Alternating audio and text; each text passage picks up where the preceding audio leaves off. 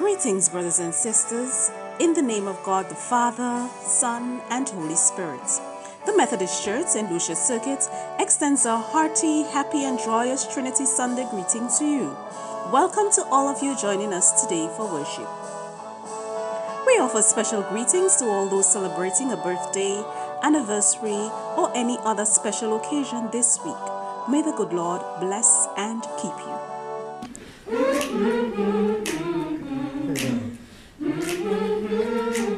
Happy birthday to ya. Happy birthday to ya. Happy birthday, happy birthday to ya. Happy birthday to ya.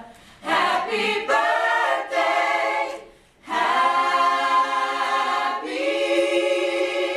birthday.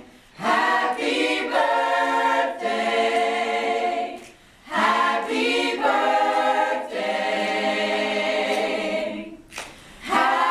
Happy birthday. Happy birthday. Happy birthday. Happy birthday to ya. To those who are grieving the loss of a loved one, we offer our sincere condolences and pray that God's peace surround and support you during this period. We encourage to remain committed to our financial support of God's work through the church. Your tithes, offerings, and donations can be deposited to the Republic Bank St. Lucia, account number 950-1000-59919. We thank you for your faithful giving. We bless God for all those taking part in our service this morning. We acknowledge your dedicated efforts and we pray God's richest blessings upon you and yours. Our preacher for today is Reverend Nuku Smith. We look forward to the word that he will bring us today and pray God's continued blessings on him in ministry. May the Lord bless us all on the holy occasion of Trinity Sunday. Let us never lose faith in our Maker and always love our God. Brothers and sisters, I invite us now to ready ourselves for worship.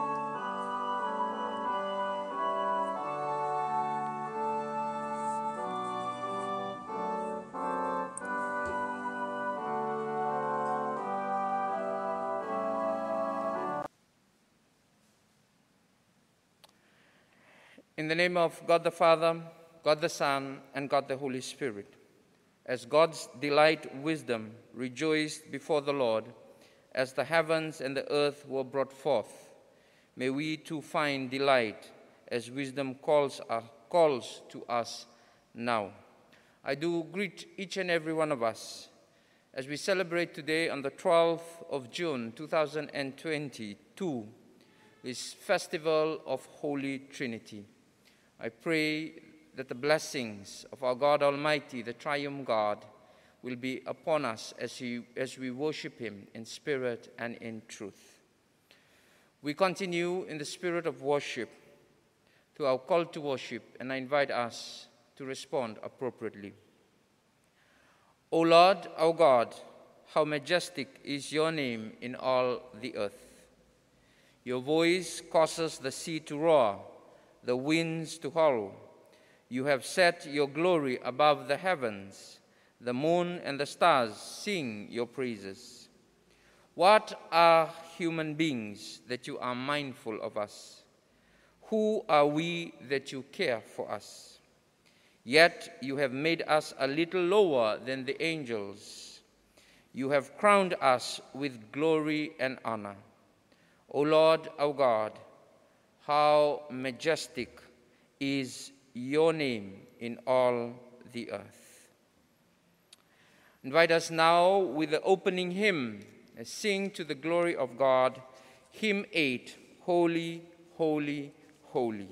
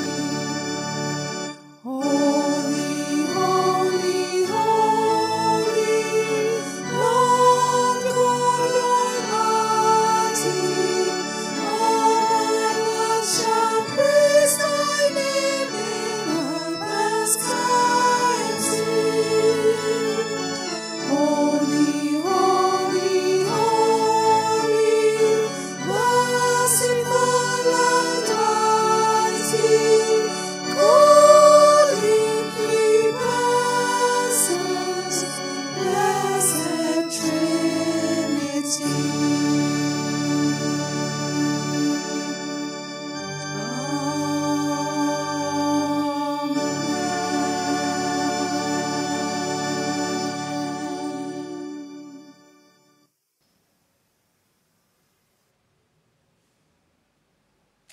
Invite us the time of prayer, adoration, confession, and thanksgiving. Let us pray. Triune God, Father, Son, and Holy Spirit, Father, creator of the universe of heaven and earth, Lord Jehovah, Jireh, our provider, Jehovah Rapha, our healer, you whom is our light and our salvation, our stronghold, our shepherd, whom we shall not be in want. You who prepare a table in the presence of our enemies, you who comfort us, in which our cup overflows.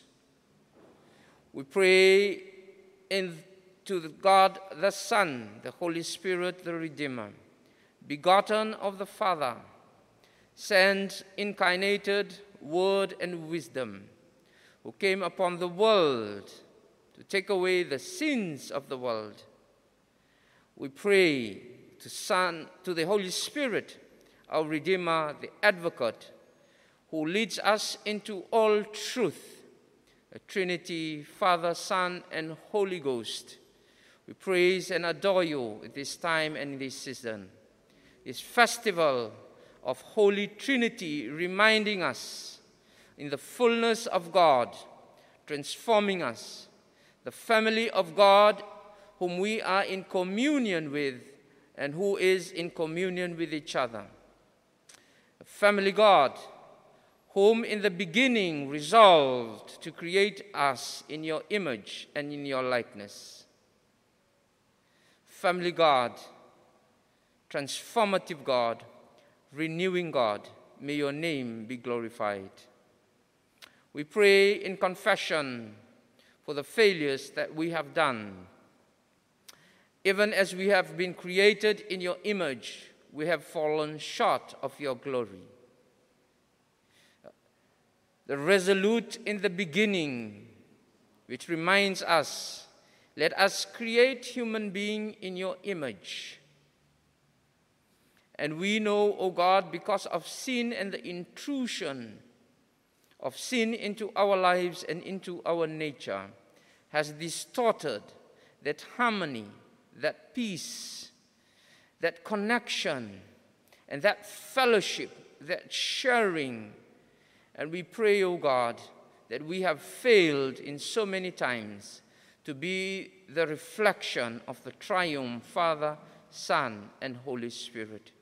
Forgive us that our words, forgive us that our deeds, forgive us that our relationship with you and with each other has not been truthful, and also, O God, has not been the best it can be in light of your life and the fullness that is ours in Christ Jesus.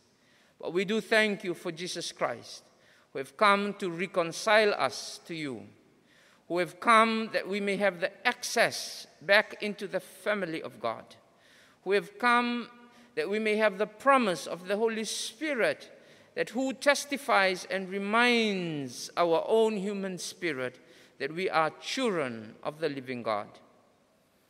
For that, we give you thanks. We give you thanks for life. We give you thanks for the privilege to be called sons and daughters of the living God.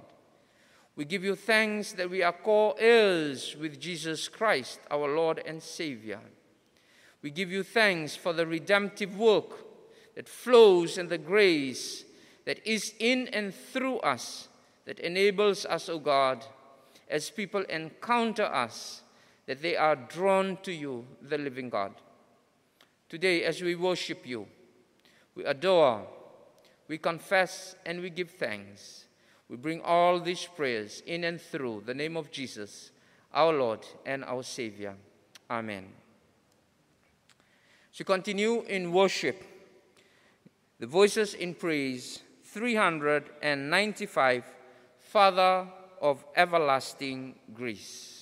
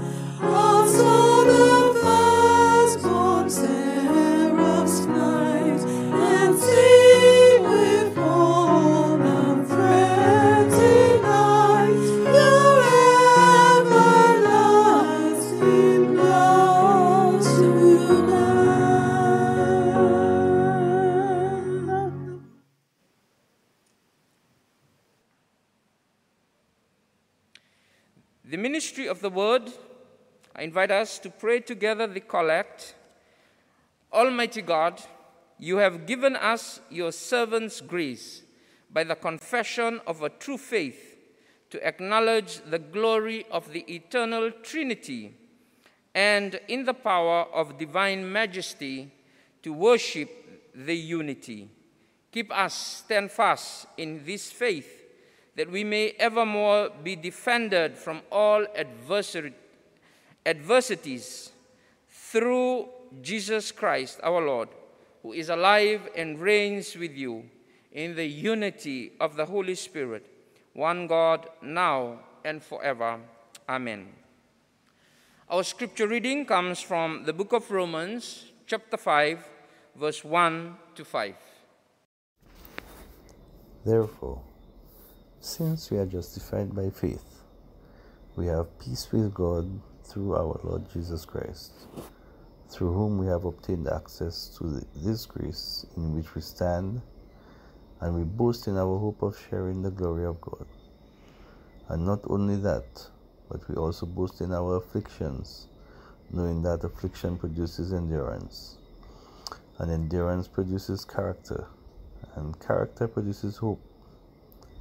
And hope does not put us to shame, because God's love has been poured into our hearts through the Holy Spirit that has been given to us. This is the word of the Lord. Thanks be to God. Our gospel reading comes to us from John chapter 16, verse 12 to 15. Glory to you, O God. It reads, I still have many things to say to you, but you cannot bear them now. When the Spirit of truth comes, he will guide you into all the truth, for he will not speak on his own, but will speak whatever he hears, and he will declare to you the things that are to come. He will glorify me, because he will take what is mine and declare it to you. All that the Father has is mine. For this reason I said that he will take what is mine and declare it to you. The Gospel of Christ. Thanks be to Christ our Lord.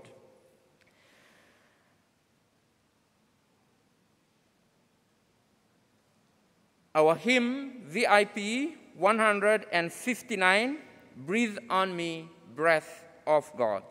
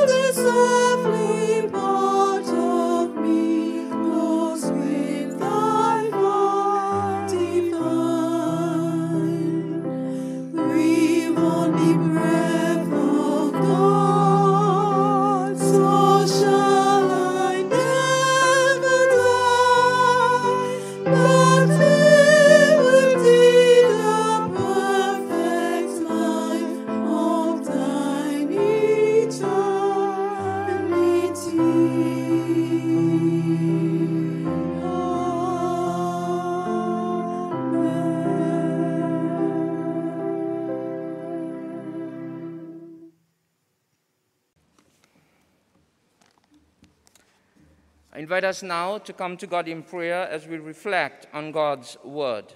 Let us pray. As we celebrate today the festival of Holy Trinity, reflecting on the depth of who you are and what it means for us who believe and trust in you, that your very nature and very character informs, sustains, and directs life and all its totality. We pray that your word, as it is sent forth, the word of the Father, who is the Son who became man, died and rose again, ascended into heaven, who is the wisdom that calls unto us to have understanding and revelation, that is enabled by your Holy Spirit, that guides and leads. May the words of my mouth, the meditations of our hearts be acceptable to you, O Lord, our Redeemer. We pray in and through the name of Jesus, our Lord and Savior. Amen. Today, I invite us to reflect on this theme: a spirit-filled life is a life justified by faith. A Spirit-filled life is a life justified by faith. There are many understandings that now are portrayed in our world of a Spirit-filled life. Some are reflected in the abilities of what people can do and what they are enabled to do. But today I draw to our attention from the book of Romans chapter 5 verse 1 to 5, in which Paul, in a series of writing from Romans chapter 1, chapter 2, chapter 3, and chapter 4, settles that a life in which we are driven, led, inspired through the Spirit of God is a life that is solely justified by faith. In this reflection, two questions that I would like us to answer. What qualifies us to a Spirit-filled life? Second, what sustains us for a Spirit-filled life? These two questions are important, and as we meditate on our reading today, I hope and pray through the Word and the Spirit, it will bring to life the will of God to enable us to understand that a Spirit-filled life is a life which is a life justified by faith. Without the Spirit in our lives, we are literally walking dead. Last week, we were reminded that we must be influenced and led by the Spirit. And also, we must have an intimate relationship with God as we are adopted as children of God to fully understand and experience that we are able to call Abba Father, crying out to God as we experience that intimate relationship with God. And also, the infusion of that new life that the Spirit alone enables. But also, we are reminded in Romans chapter 8, verse 16, that it is the very Spirit bearing witness with our spirit that we are the children of God. Romans 8, 16. Also draw to our attention Proverbs 20, 27. The spirit is the human spirit is the lamb of God, of the Lord, searching every innermost part. But today, Paul exhorts the church in Rome and brings to their attention what qualifies a person to a Spirit-filled life is not one position. It is not one who undergoes the different rituals of the church, but it is one which is justified by faith and faith alone. Romans chapter 5 verse 1, it says, through whom we have obtained grace to this grace in which we stand, and we boast in our hope of sharing the glory of God. In verse 1, it says, therefore, since we are justified by faith, we have the peace with God through our Lord Jesus Christ.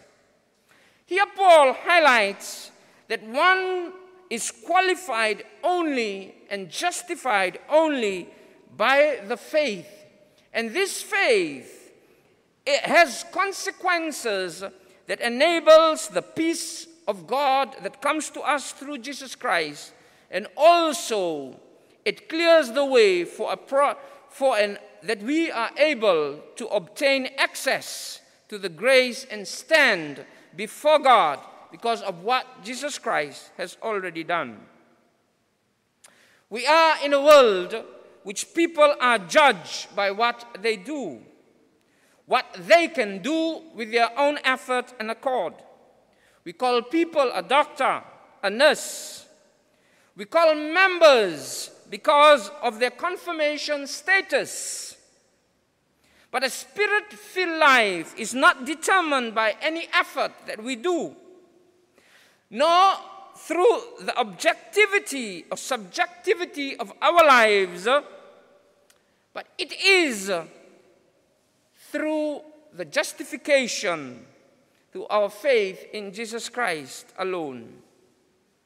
The consequences of being made right by our faith are peace with God and hope, as Paul reminds us today. And it encourages us, brothers and sisters in Christ, that a spirit-filled life is not one that is influenced merely by our efforts, but it is one that is deeply rooted in our relationship, that is founded on the faith that we have as we continue each day to trust Christ more and more. Paul was clear to a community in which people were shamed from those in higher up in authority and society for their ability and their life, what they are able to accomplish, or their social standing. But Paul reminded that none of that matters before God. What matters before God and how one is justified before God, in which one will receive the Spirit and be Spirit-filled in one's life, is determined by faith and faith alone in Jesus Christ. This reminds us as a community that we must be a faith-driven community, that everything that we do must be grounded in the faith and our trust in the merits of Christ and Christ alone. Yes, there are things that are important, that we must participate with Christ in his death and his resurrection.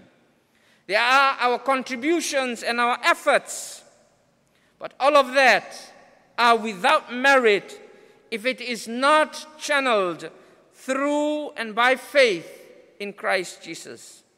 We are reminded in Hebrews chapter 11 that without faith it is impossible to please God. Some of us have tried and continue to try. Some of us has given a lot of effort in our lives as we are encountering so many things in life.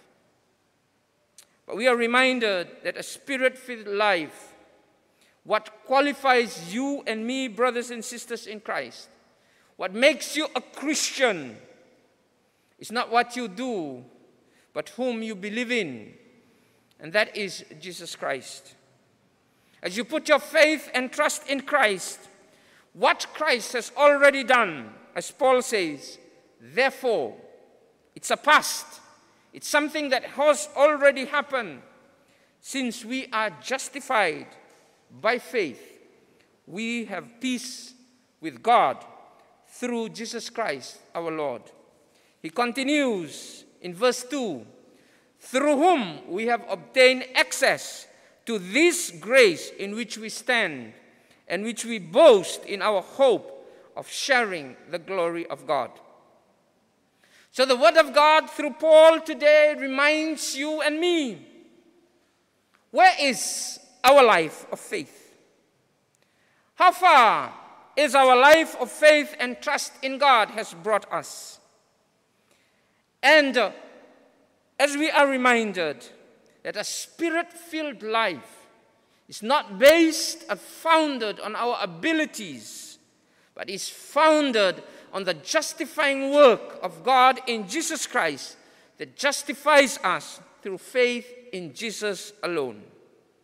And encourage us of our birthright as believers, that our very being, as the promise has been made to us, when we come to faith in Jesus Christ, and when the justifying work of God takes its root and toll in our life is one that is spirit-filled, that enjoys the peace of God and the fullness of God every day.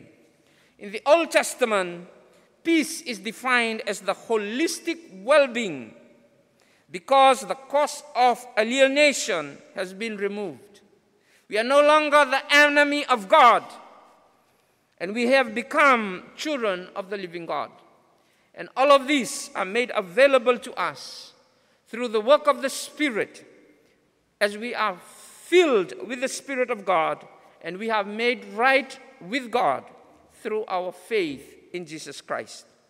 You have been made right with God, not because you are right, not because you have the privilege of right as you in your own accord, but because trusting in Christ and Christ alone. So the first question is answered to us today. What qualifies us to a Spirit-filled life? What qualifies you and me, brothers and sisters, is Jesus Christ alone and our faith in Him. What He has already done, what He continues to do to us and through us through the power of the Holy Spirit, and what awaits us when He will bring into completion His salvation plan and His redeeming plan for each and every one of us and the whole world. So this leads us to the second question. What sustains us as a with a Spirit-filled life? We know that each day we can be deprived of the Holy Spirit because of sin. One of the writers, Heron Nowan, says, "How can we live in the midst of a world marked by fear, hatred, and violence, and not be destroyed by it?" Indeed, we are living in trying times. We live, and he continues by saying, we live in the world, yet we are not affected by it because of the Spirit of God, the sustaining grace of God that continues to help us through. But I draw to us in our text today, in verse 2 and verse 3, that we are sustained because poured in us is the love of God into our hearts, that no matter what happened around us, our emotions, our thoughts are sustained to continue to enjoy the fullness of God in our life, no matter what. Verse 2 of Romans chapter 5 says, "Through whom we have obtained access to this grace in which we stand. We boast in our hope of sharing the glory of God." He continues with verse 3, "And not only that, but we also boast in our afflictions, knowing that afflictions produce endurance, and endurance produces character, and character produces hope." And verse 5, "Hope does not put us to shame, because God's love has been poured into our hearts through the Holy Spirit." Brothers and sisters in Christ, we are sustained in our Spirit-filled life through the outpouring of God's love into our hearts. That outpouring of God's love in our lives gives us hope, and when in the time of our sharing in the glory of God, and not only that, it also gives us hope even when we are faced with afflictions.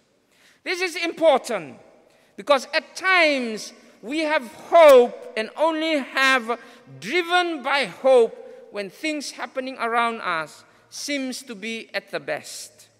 But Paul reminds the Christians at Rome, they have hope when they are sharing in the glory of God. They also have hope when they have afflictions. And their knowledge of afflictions helps them to endure. And also when they continue to endure, it builds up their character. And when their character is built, they continue on in a life of hope and are never put to shame. It gives us the assurance, brothers and sisters in Christ, that there is never a condition of life, whether we are sharing in the glory of God or we are in the afflictions of this world, that we will continue to be sustained because poured into our lives is the love of God through the Holy Spirit. I draw to our attention the relationship between our mind and our emotion, or heart and head.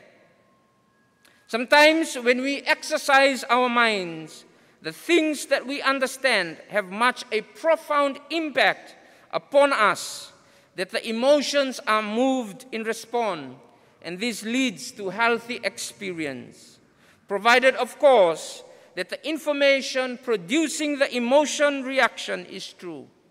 On the other occasion, emotions are allowed to govern actions, either in direct conflict with our minds or without the mind being brought into play. But here Paul reminds the Christian the seat of emotion, which is the heart. Poured into it is the love of God that affects the action and affects the reaction of one's person, that no matter what they face in life, whether it's sharing in the glory of God or sharing in the afflictions of life, continue to propel a positive mentality to face life and be a better person, sustained by the Spirit of God. This runs deep for us as Christians. We live in a time when a Spirit-filled life is at times solely defined by one's ability.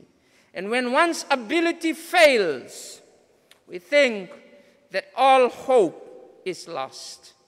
But as God's people, what sustains us is the love of God poured in our heart. Our emotions are being sustained by the presence and love of God, that no matter what you face in life, no matter the depths of your struggles, no matter the depths of the crisis that you face, you are never overcome. You are sustained by the Spirit of the living God, reminding you that the God you serve is not only the God of the mountain, not only God of glory, not only God of victory, but also in the valleys and afflictions of life, that our afflictions can help us to endurance, and our endurance can build our character, and our character can give us hope. And we can affect the world that we live in a positive way. A Spirit-filled life is a life justified by faith. I call on us as a Christian community. What qualifies us to a Spirit-filled life? Faith. What sustains us to a Spirit-filled life is the pouring of the love of God into our hearts by the Holy Spirit. No matter the circumstances you face, you can still continue through with the hope that you have peace with God, obtain that access, and you are justified by faith and continually sustained by the Holy Spirit as it fills you, guides you, sustains you, whatever you are facing. It is my prayer that as we celebrate today the festival of Holy Trinity, the fullness of God, Father, Son, and Holy Spirit, that each and every one of us, whatever you are facing, may experience the fullness of our God, the Father, the Son, and the Holy Spirit, through a Spirit-filled life, a life justified by faith, a life sustained by the pouring of God's love into our hearts, that informs, directs our whole life, that will enable us to live in this world. As Henry Nouwen says, how can we live in the midst of the world, marked by fear, hatred, and violence, and not be destroyed? He continues, we live in this world, yet we are not affected by it, because what affects us is the love of God in Jesus Christ. As we are justified by faith and faith alone that sustains us through life. In the name of God the Father, God the Son, and God the Holy Spirit. Amen. As we reflect on God's word, the hymn of Respond, hymn 307, Father, Son, and Holy Ghost.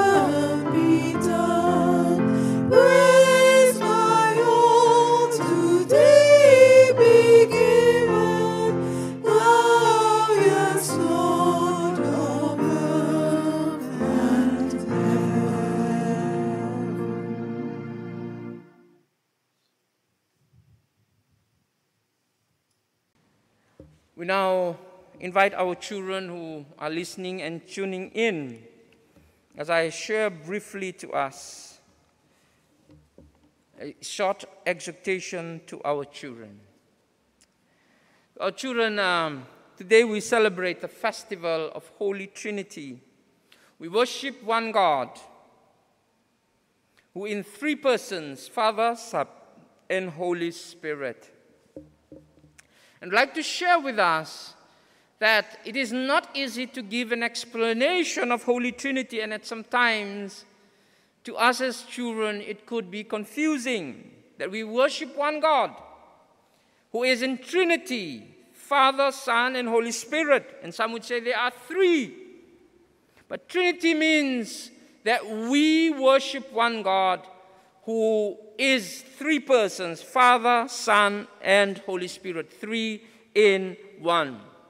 And today I share with us that there are things in our faith that we may not fully can explain, but we can trust God for who He is.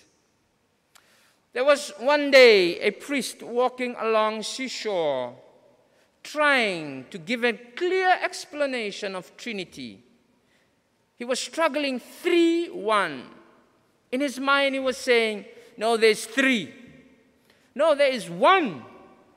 And as he was trying to put together the explanation, the reasoning, trying to reason out, to give data, empirical thoughts, explanation, he came across a young child digging through the sand, a big, nice, round sand hole, and with a seashell running down by the sea, fetching water in the seashell and pouring it into the sand hole. And as he was watching and observing, he came close to the child and asked this child, "What are you trying to do?" And the child explained to the priest, "What I am trying to do is I'm trying to fetch a lot of water and all the water of this ocean and fill it in this sand hole." And the priest said, "No, that is unreasonable. You cannot do that because when you pour in a sand hole, it will just drain back into the ocean." And the young child says, "What you are trying also to fully understand, you would never be able to fully understand. You ought just to believe." One of the early church fathers, Tertullian, once said around 300 AD, says that some aspects of our life is absurd.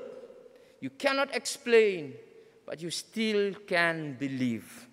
So to our children, the message today, there may be some aspects of our faith.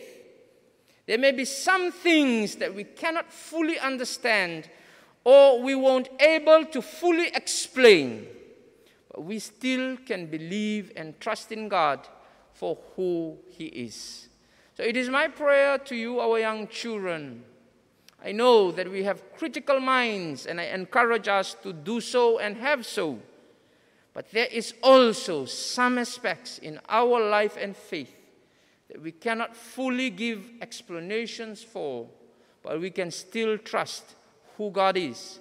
He's still that same loving God who lives, who reigns, who is in control, who is Father, Son, and Holy Spirit. In the name of God the Father, Son, and Holy Spirit, let us pray. Almighty and everlasting God, we bring to you our children as they articulate life, faith, as they relate science, God, faith, and life. At times, questions arise. And we pray, O God, that you may help them understand.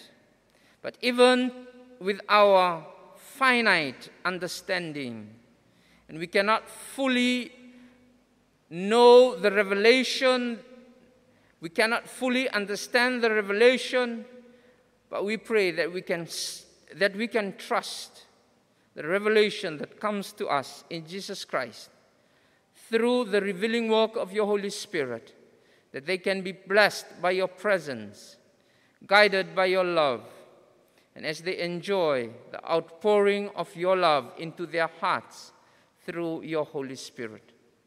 As this academic year comes to a close, few more weeks into the month of June and July, before the summer break, I pray as they begin, some have already passed exams, have already written exams, and some about to. And as they finalize this final academic year, may you instill within them not only the academic curriculums, but also, O God, the holistic life that is offered to us in the triune God of Father, Son, and Holy Spirit, that molds them, that blesses them, that informs them and brings them life and salvation. Pray for our families, pray for our schools, that we will continue to provide environments that is conducive to learning and formation, that we can give balance and give a total holistic education life for our children, not only knowing academic subjects, but their lives will be totally molded and formed into the image that you have created them to be. We pray, O God, at this time, for a lot that is happening in our communities, as we intercede for those who are in need. We pray for your presence, evoking your presence upon this land. Wisdom and understanding will come upon our leaders, come upon the leaders at various levels in our community. We know that you are present. We know that you are at work. We pray that you will continue to do what you do best. Bring about order. Bring about design. Bring about functionality. Bring about light in the midst of darkness. Bring about health in the midst of sickness. Bring about healing and recovering to those who are sick. We pray, O God, for those who are in need spiritually, materialistically, socially, relationally, emotionally, that your presence and your provisions will come, and like the psalmist, may their cup overflow. May goodness and mercy follow us all the days of our lives. We bring to you a special prayer as we intercede for world conflicts. We pray for world peace. We bring before you and ask that peace may reign in hearts and minds. A peace may reign in those who believe in you and trust in you. And may your kingdom come, and may your will be done on earth as it is in heaven. Even as we await, even as we challenge with the realities of the afflictions of what is now realized, we pray, O God, that we look forward to the time when you will bring to completion all that you have planned and purposed for us all. This is the prayer. As we bless our children, as we intercede, we pray in and through the name of Jesus, who is our Lord and our Savior. Amen. Repeat together the Lord's Prayer. Our Father, who art in heaven, hallowed be thy name. Hallowed be thy name. Thy kingdom come. Thy will be done on earth as it is in heaven. Give us this day our daily bread, and forgive us our trespasses, as we forgive those who trespass against us. And lead us not into temptation, but deliver us from evil. For thine is the kingdom, the power, and the glory, forever and ever. Amen. We'll now sing our final hymn, hymn 387, Savior again, to thy dear name we raise.